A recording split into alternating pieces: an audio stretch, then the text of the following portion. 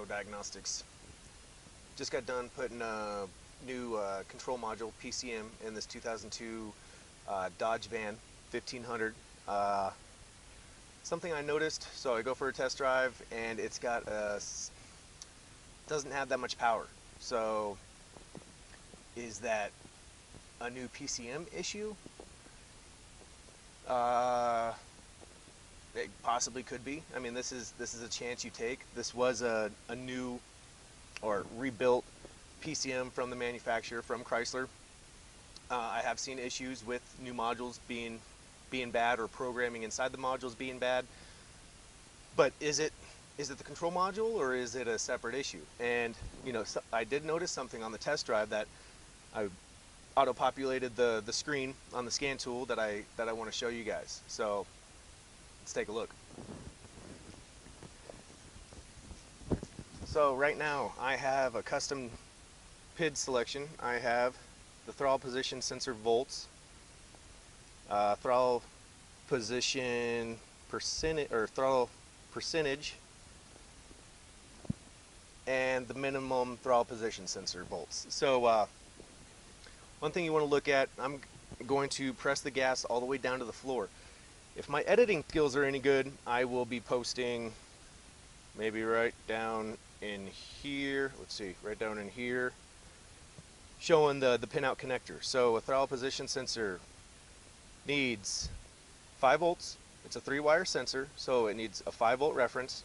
It needs a ground, and then the third wire is the signal from the potentiometer inside the throttle position sensor that sends the signal back to the computer to tell where the throttle angle is, or the percentage of the throttle angle. And that goes, throttle position sensor weighs heavy on a lot of the systems and stuff. So right now, like I said, 3-wire sensor has 5 volts. When you push it all the way down to the floor, actually we'll go into the guided component test just because it gives you some information in here in case you are unsure of how a component works. Let's see, throttle control system, throttle position sensor, component information.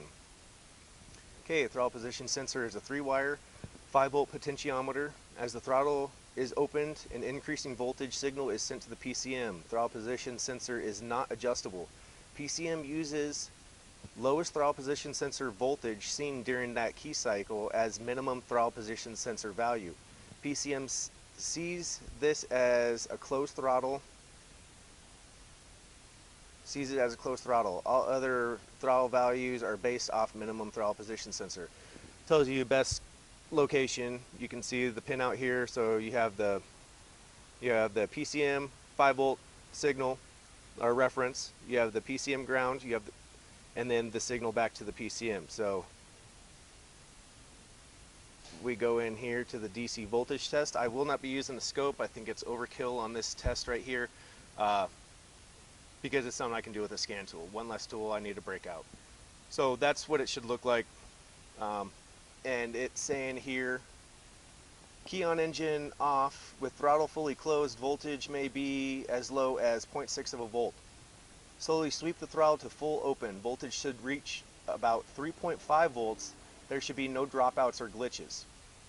Okay, so I mean, that gives us some good information. Don't need the scope for this, like I said.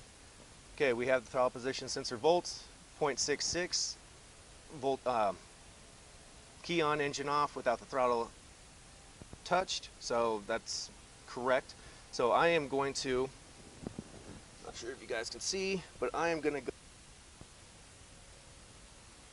all the way down to the floor. I'm all the way down to the floor, and I'm holding it. Okay, again, so what do we need to see at full throttle? So right now it is at 1.45 volts. That's half. I mean, and that's me all the way down on the gas pedal as hard as I can mash it. This is me trying it a couple other times, and I am just pounding this through the floor, right? And it came up a little bit, 1.48, but it's nowhere near the 3.5. So I verified the 5 volts to it. I verified the ground. Uh, thing is, something you don't want to overlook. This is cable driven. Okay. Cable from, sorry guys, cable from the pedal that comes over to, I don't know if you guys can see. Here is the cable, the throttle cable. Okay, so what I'm gonna do, I want to know if it is in the cable, and so I'm gonna bypass the throttle cable, come over here and open it up by hand and go all the way full sweep. I mean, I have this thing pegged, okay? So I'm just sitting here holding it, and we'll go back to the scan data and see what it says. Okay, back to the scan data. So if we pause this and we go back, right there, it's saying 3.69 volts. Okay, so manually doing it, bypassing the actual throttle cable, where we get the right voltage. So this thing has a binding, or yeah, binding throttle cable, which is causing it to not register correctly, okay, and it's not going into the full throttle sweep and everything. So this thing is going to get a cable, and that will take care of that issue. Throttle position sensor itself is good. It's completely good, but this will restore the power issue.